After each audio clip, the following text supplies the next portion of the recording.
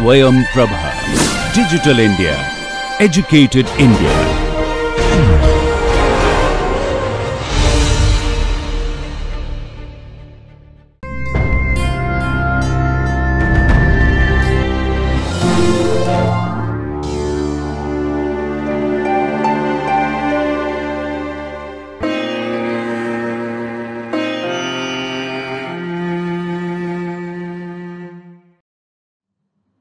Welcome dear students. This is a video for the subject of education, for the course of Bachelor's in Education and for the paper of Conceptual Foundations of Education. This is a topic on Introduction to Education and Related Concepts, and in this lecture we will be covering aims of education, individual and social. This video lecture has been recorded by Dr. Iram Khan. The course coordinator of this lecture and the presenter of this lecture is Dr. Iram Khan from Jamia Millia Islamia, New Delhi. The academic expert or reviewer for this lecture is Professor Jasim Ahmed from Jamia Millia Islamia, New Delhi. This video lecture has been produced under the project DTH Swayam Prabha channels of MHRD, New Delhi. Hello dear students, I am Dr. Iram Khan, Assistant Professor at IASC, Faculty of Education, Jamia Millia Islamia, New Delhi. Today we are going to have a discussion on the major topic of education and related concepts. And in this lecture, we are going to discuss on aims of education, individual and social.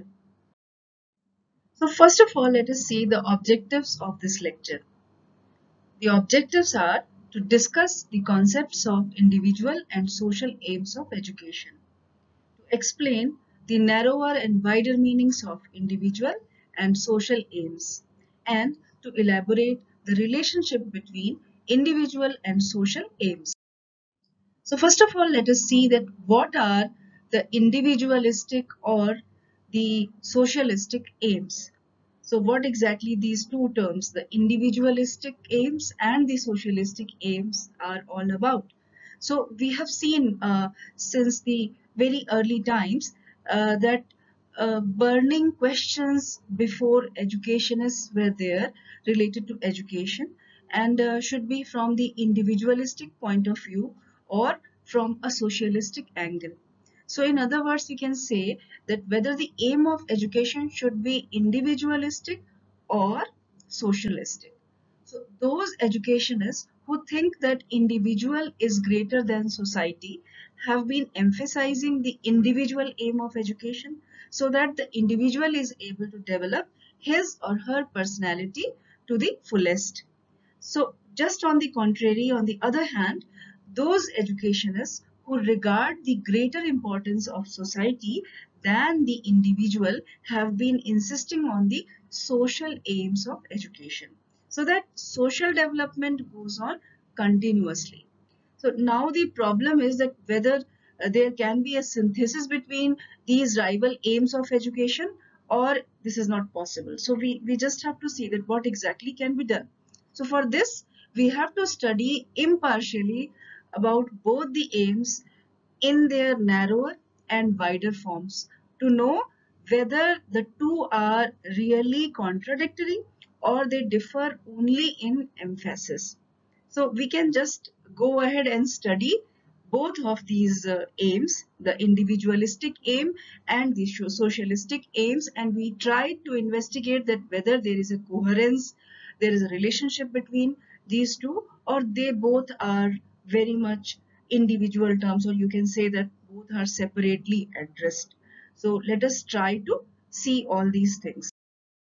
So individual aim of education, if we try to understand that what exactly is this individual aim of education, it means what exactly it means. So individual aim of education means that education should develop individuals according to their own interests, their capacities, their specialities, and what they actually want to do. So it should be noted that individual aim of education is not a new thing. In ancient India, in Greece, and some other countries, uh, this aim was given due importance and very important position, very prime position. So in the present times also we can see that uh, since we have started the entry of psychology in the field of education, we have seen few of those people or the educationists like Rosha, like Pestalozzi, like Froebel, like T.P. Nunn, and other eminent educationists, that they have again started giving greater emphasis on the individual aim of education. So we have seen that now this individual aim is also seen with some importance. We will try to understand the narrow and the wider meaning of the individual aims of education. So while trying to understand the narrow meaning of individual aim, we can see that in its narrower sense, individual aim is known as the self-expression or the all-round development of the child and the natural development, even though of this individual or the child. So in its narrower sense, individual aim is based on the philosophy of naturalism, according to which education should develop the unique individuality of a child in accordance with his or her instincts. And if we go back and see what exactly is stated in the history, actually history reveals the fact that it was Rosha who first of all advocated this aim through his insistence on education in the labs of nature according to the nature of the child. But after him, there were so many other people, so many other educationists who emphasized the importance of the individual aim. And among these people, there was a person from England. He was Sir Percy Nunn, who has actually very much kind of support was given by him to this philosophy of the individualistic aims. And hence we can say that it ranks at the top of the list. This Sir Percy Nunn is the topmost person who is very much inclined towards the individual aims. He actually says that the central aim of education is the autonomous development of the individual. And if you see the book or the famous work of Percy Nunn, which is titled as Education, its data and the first principles, he actually states that nothing good enters into the human world except in and through the free activities of individual men and women, and that the educational practice must be shaped to accord with the truth. So these are the words of Percy Nunn. So in the second chapter of his book, which is named as Education, Its Data and the First Principles, Nunn actually remarks that each species is moving towards perfection.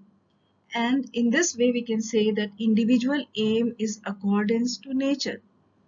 And then we can say that in the narrower sense, individual aim of education emphasizes self-expression or natural development of the child, so that after receiving education according to his or her interest, inclinations, capacities and needs, the child is able to choose a vocation according to his or her own nature and interest. So it is no kind of fixing something into certain patterns. Basically, it is developed day by day.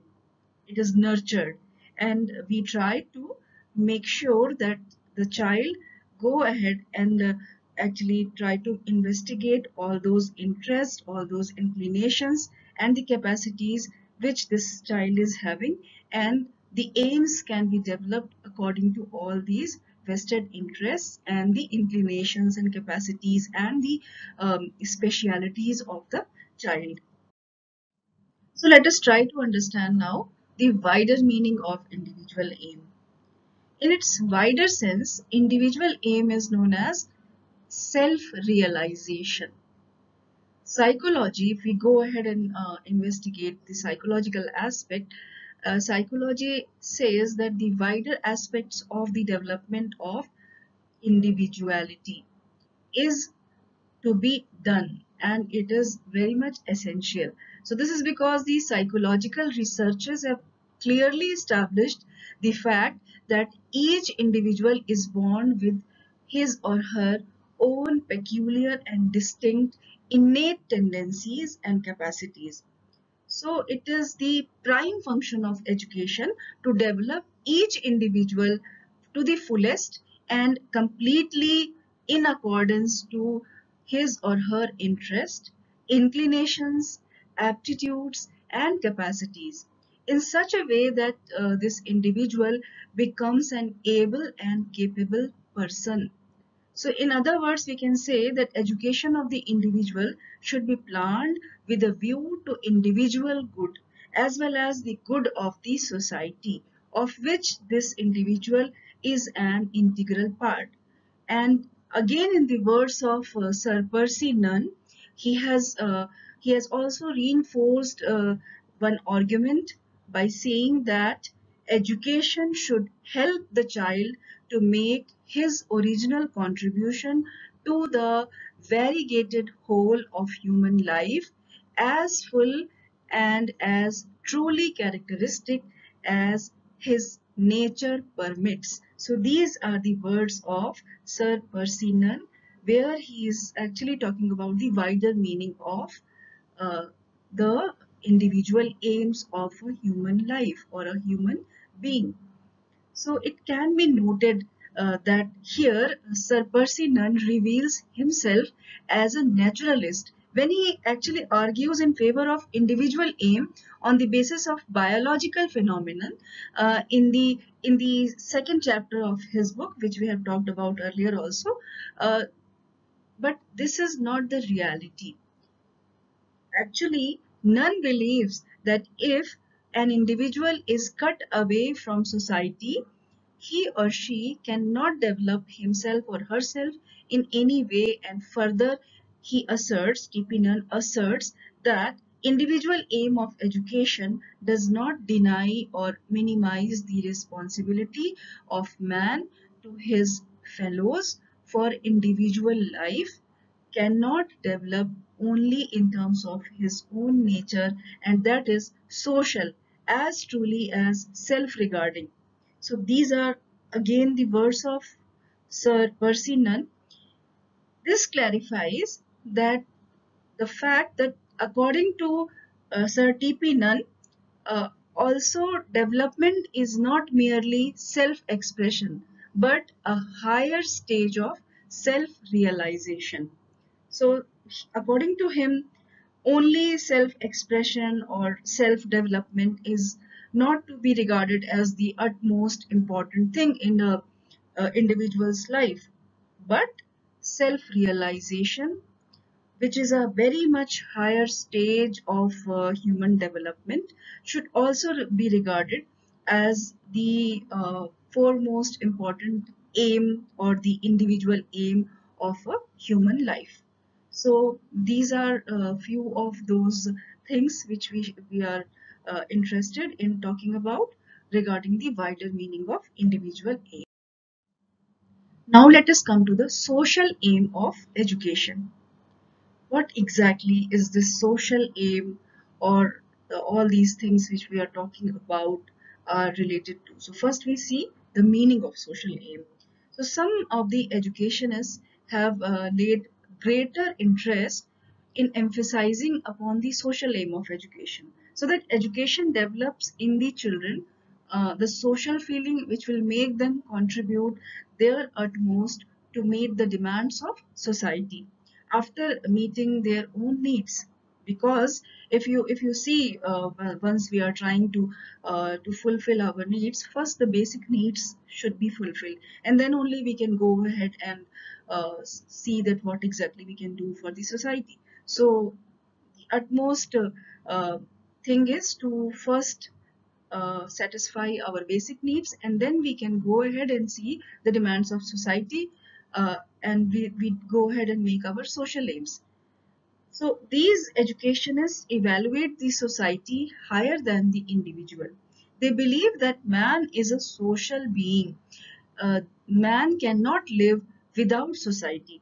So in case human beings or the man is cut off from society, it will be very difficult for him or her to remain alive.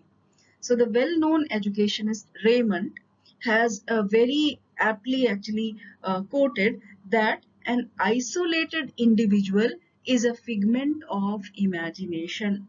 So according to Raymond, even we can't imagine a person who is fully isolated. He will be just he or she will be just the figment of imagination. So this much importance is given to the social life by Raymond. So let us try to understand it in much more depth. First, we will see that what is the narrow meaning of social aim. So in its narrow meaning, social aim of education is equated with state socialism. What exactly is this? So in this sense, liberty of the individual is totally curtailed, and all aspects of individual life are socialized. In other words, total power is concentrated in the state or the government. Here the state is actually the government. Any individual cannot even dream of his individual identity. So this individual is expected to sacrifice his or her everything, even his or her life, for the good and welfare of the state. As such, the state frames such a scheme of education through which it is able to control the aims, the curriculum, and the methods of teaching. Individuals are subjected to rigid discipline to curb their sense of identity and individualism. And not only this, every attempt is made to indoctrinate in the individuals the feelings of unquestioning, unquestioning obedience, meek submission, together with a sense of total surrender and sacrifice.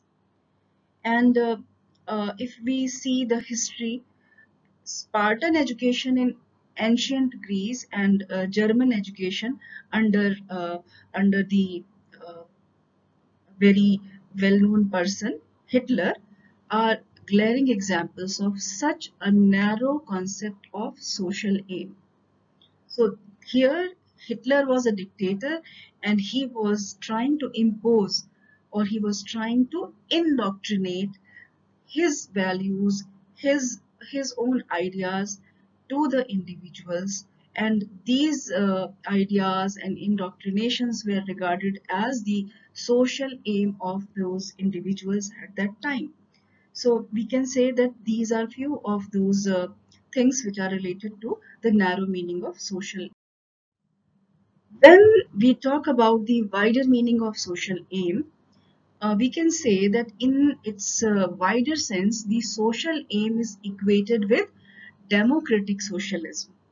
So in this sense, it does accept the importance of state, but on the other hand, or we can say that at the same time, does not agree with the insignificance of the individual before the state. This is possible maybe sometimes, but this non-agreement with the state of the individual is even possible. So in other words, we can say that the insignificance of the individual is not subordinated to state, but is made to behave in such a way that it ensures the development of society along with its own development. So we can say that in the wider meaning, the social aim grants liberty to the individual to enjoy certain rights, to develop his or her personality, but at the same time expects from the individual to serve the state to the best of his or her ability and capacity. And if we try to seek examples from the society, such type of democratic socialism is found in uh, in Britain or in England, and even in the United States of America. India and other democratic countries where we are having democracy has been combined with socialism. So it may be noted that true citizens are greatly essential for the progress and prosperity of the state.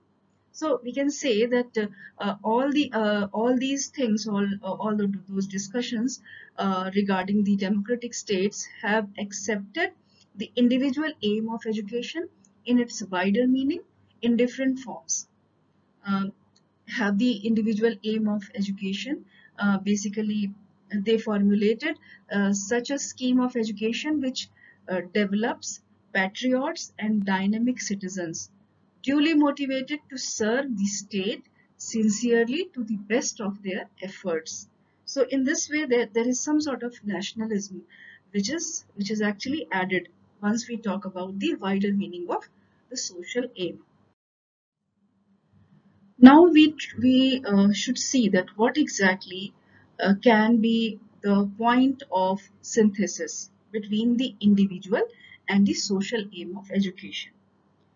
We have seen in all those discussions related to the individual and social aims of education, basically it clearly indicates that in their extreme forms, both of these aims, the individual aim and the social aim, can be regarded as one-sided and not actually are very much complete or desirable. So we can say that as such, while the one is its uh, extreme from like basically it's the most extreme form of advocates, and it basically unrestricted freedom to give to the individual for his or her fullest development.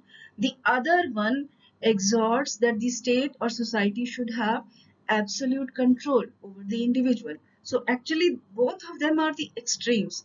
So the one ideal of complete unrestricted freedom may develop the individual to an uh, indisciplined and arbitrary working man who may or may not think of society, is not desirable in a modern society. Basically, this type of human being will not be regarded or will not be a useful person for the society. On the other hand, the other ideal of absolute control and rigid discipline reduces the individual to the level of mere slaves or those who are serving uh, the personnels who are the at the foremost level of the state. So both are not conducive either to individual development or to the development of society in the real sense of the term. And again, if we go ahead and see some of the evidences from the history, history stands as a witness to the fact that whenever and wherever one ideal or the other in its extreme narrow form was adapted or adopted as a basis of educational organization, the individual as well as the society suffered from disaster. So we can say, we can make a kind of a consensus that neither the individual nor the society should be regarded as higher and superior to each other, as there is no possibility of uh, uh, actually making a kind of two different poles between the two in their extreme forms. But if the wider concepts of both the aims are accepted, then a synthesis between the two ideals is easy and very much natural. So actually there is no mutual conflict or contradiction between the wider concepts of the two ideals. The individual is as essential to society as the society is unavoidable and necessary to the individual. Both cooperate in the development of each other. The development of one leads to the development of the other. So we can say that both are interdependent and mutually supplementary and complementary. So here we can make a kind of consensus that both the society related aim and the individual aim, both are very much important, and they have to be synthesized for the proper development of an individual and also the society. So we can say that both the aims are interdependent and mutually supplementary and complementary to each other. If we further go ahead and see the emphasis of all these two terms, the social aim and the individual aim, we can see that by nature, a man or a human being is actually a social being, and the entire life is closely related to society. In isolation, the human being will not survive, and it can be said that it is not expected for him to behave against the social norms and ideals. So, as it is inconceivable to believe an individual without society, and also a society without an individual is actually unconceivable. So, the society is an organization of individuals brought into existence by the individuals themselves for their own good and their welfare. So, the development of one or an individual is the development of the other. Both cannot develop in isolation, cut away from each other. It's not possible to develop. Basically, if you are living in isolation, how is it possible for you to develop? So, as such, the wider concept of the two ideas or the two ideas meet together as one process of development conducive to both. To both means to the individual and to the society. Neither the individual be allowed to neglect or destroy social norms and social patterns of behavior, and nor the state or the society be allowed to assume absolute power to reduce the individuals to actually very mere or meek forms of existence. So the individual develops himself or herself with the help and active cooperation of society and its various social agencies. On the other hand, the society develops itself naturally when individuals develop social sense of service, sacrifice, and devote their energies to the progress of society or the state. So, complete self realization means the development of the individual as a social being, an integral part of society. So once we try to make a kind of conclusion of these terms, we can see the words of J.S. Ross, who says that indeed there is no conflict between self-realization and social service as aims of life and education. So here he is talking about self-realization and social service as aims of life and education. So he says that there is no conflict, means that there is like both these things, the self-realization or the which is regarded as the wider meaning of the individual aim, and the social services, which is again the one of the foremost important social aim. Both of these don't have any conflict. Both can be together taken once we talk about the social aims and the individual aims. We have to see the philosophical basis of the relationship of these two aims, the individual and the social aims of education.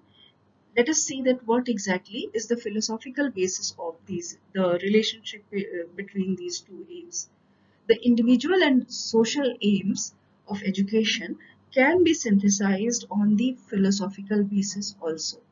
And we have seen few of those ideological examples given by Ross and Nunn, and they have said Ross and Nunn both have attempted this kind of synthesis. They believe in two phases of individuality, which they named as the first point is self-expression, and the second one is self-realization. We have already seen that these two things, the self-expression and self-realization, were emphasized once we were talking about the wider meaning and the uh, narrow meaning of these two type of aims. So in the self-expression, the feeling of self-assertion predominates. Is actually the feeling of self-assertion is very much important once we are talking about the self-expression.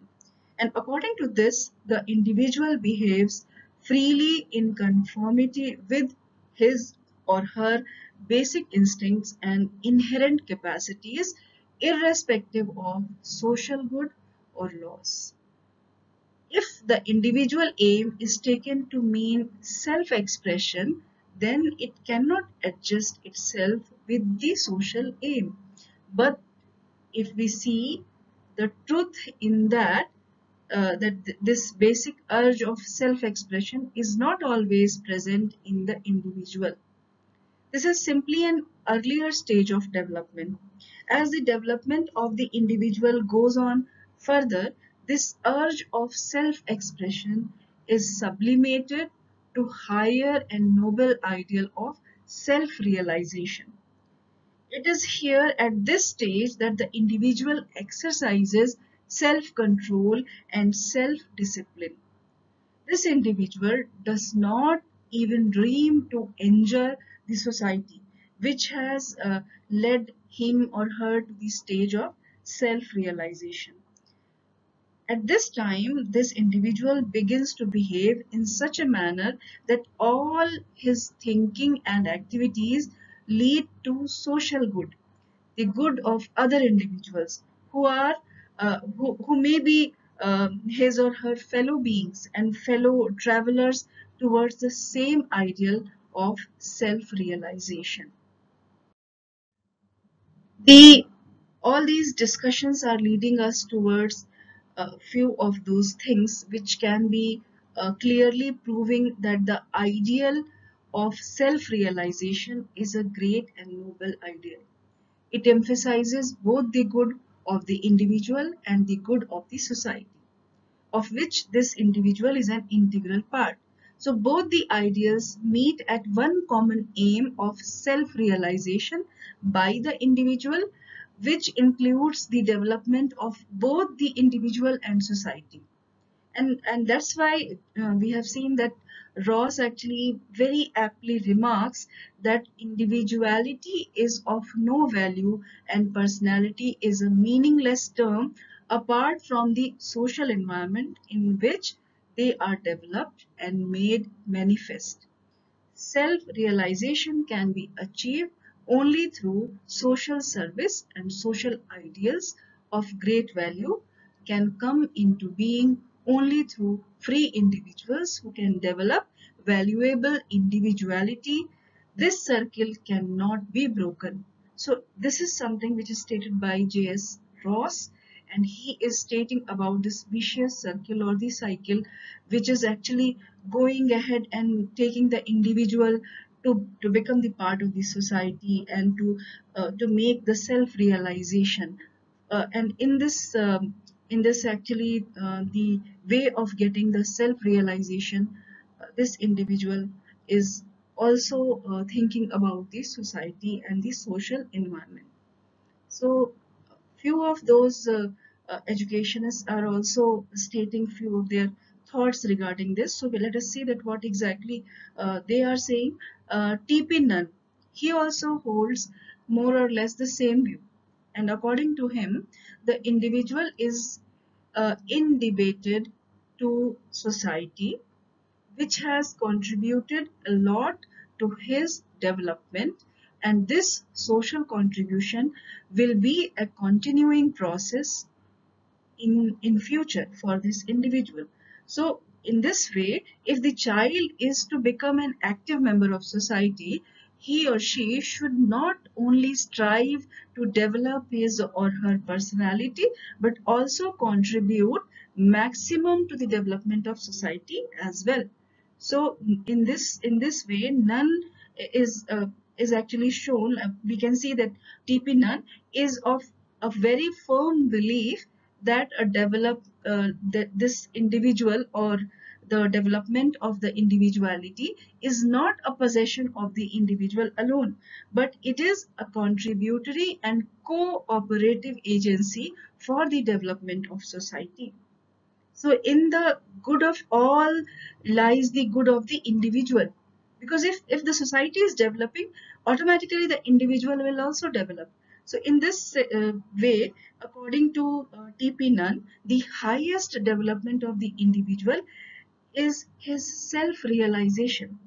And Nunn has given a very empathetic statement. He says that individuality develops only in a social environment where it can feed on common interests and common activities.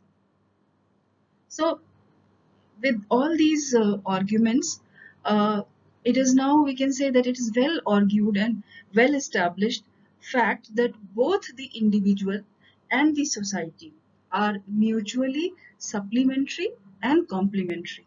So the development of one leads naturally to the development of the other.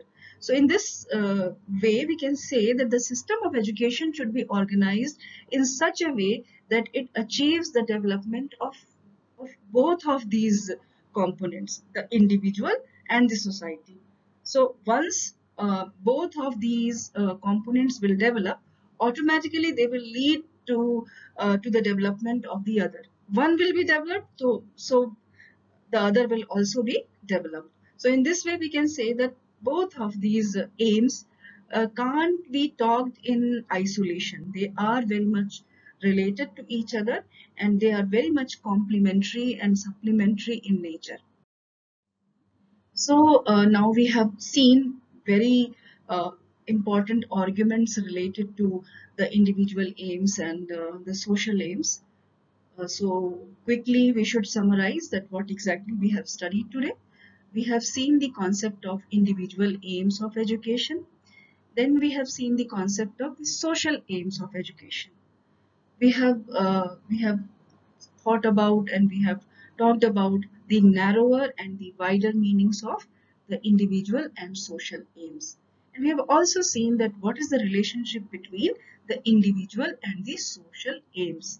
And now, with all those statements and all those thought processes given by different important educationists like T.P. Nunn, J.S. Ross, we can make a kind of statement that the individual aim and the social aim can't be talked about in isolation. If we talk about in isolation, we can't do justice with these two aims. Basically, both these aims go hand in hand, and if one is actually made properly done, then the other will automatically develop. So we can say that individual aim and the social aim both are complementary and supplementary to each other. If one is developed, the other will automatically develop. So we have to try to make an individual strengthened, and in this way we will be contributing our bit to the society. And in this way, the state is going to develop in a very proper manner. So with these words, I will like to make a conclusion of this particular lecture. These are few of those references and the suggested links which were referred while preparing the lecture. And I hope that you can go ahead and see towards all those links, and even much more literature can be seen, so that this point of social aim and individual aim becomes very much clear to you, and you can even contribute to the society for the good of the society. And let's hope to see each other in another session. From my side, thank you so much. You are watching a video on the introduction to education and related concepts. And in this lecture, there was a discussion based on aims of education, individual and social. This video lecture was recorded by faculty at home during the national lockdown period for COVID-19 pandemic using minimal technical resources. Technical errors, if any, are unintentional and may please be ignored. For any queries with regard to this lecture or broadcast, kindly send your email to techsupport@dth.ac.in. Thank you so much.